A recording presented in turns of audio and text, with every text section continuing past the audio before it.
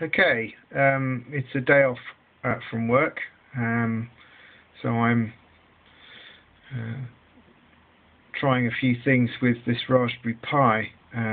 Got it set up here with the GPIO module wired into a couple of LEDs, 3 LEDs and a switch.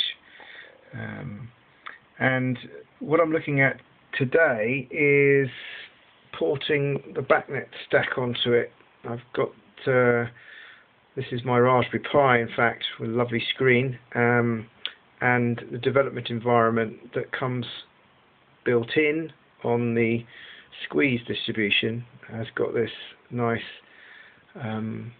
IDE. So I've imported the BACnet stack from SourceForge, and it compiles pretty sweetly, really. And now I'm grafting the GPIO code in.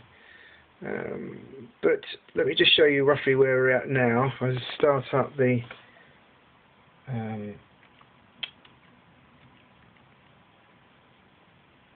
server, so I then come over onto my BACnet browser program.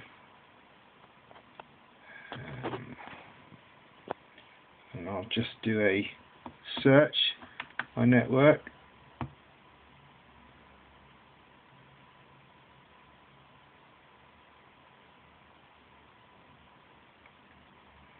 And lo and behold, Raspberry Pi. If I give a device point, I've put in that it's a Raspberry Pi. Can't refocus this.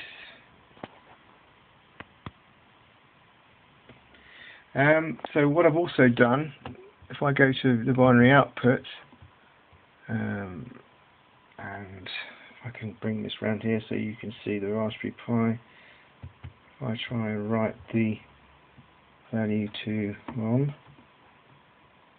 hopefully you'll see my LED says come on. How cool is that? And I'll turn it off.